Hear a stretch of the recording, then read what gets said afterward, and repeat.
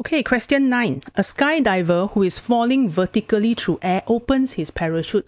Wow, so familiar, this question. Which row describes the velocity of the skydiver immediately after he opens his parachute? Okay, there's a keyword here. Immediately. After he opened his parachute. So if it's immediately after he opens his parachute, right? It means he's already falling downwards, you know. So, okay, I don't know whether you know, but there's a past year question. There are a few past year questions actually that has this graph. Remember, this is the terminal velocity graph. This is a velocity against time graph. So, by the time the graph plateau, here is terminal velocity. Okay.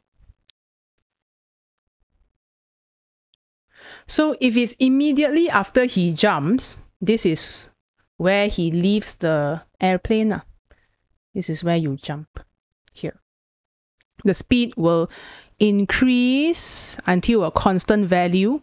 And the reason why you reach terminal velocity here is because your drag force balance off your weight. Okay, so as something is falling down, whether it's a skydiver or a bowling ball or your hopes and dreams, joking. Eventually, it will reach a constant speed because the weight will cancel off with the drag force. Because as V increase, drag increase until D equal mg. Then this is terminal velocity. This idea is so important that I tell students, always ask one, because they want you to know that resistance, non-uniform acceleration, this one. So that's why you can see this graph here, the acceleration decreases. Okay, because outcome of this one increasing means net force decrease, means acceleration decrease. But they're not asking this part. They're asking what? Immediately after he opened the parachute. Okay, let's open the parachute. Let's say he opens the parachute here. When he opens the parachute, the speed will drop very fast until you reach terminal again. Means why? Well, when you open the parachute, when the chute opens, what will happen to your ball that is falling down, or your object that I represent as a ball, is that your drag become very big. If your drag become very big and your mg is still the same value, drag increase. So because of this, drag is very much more bigger than mg.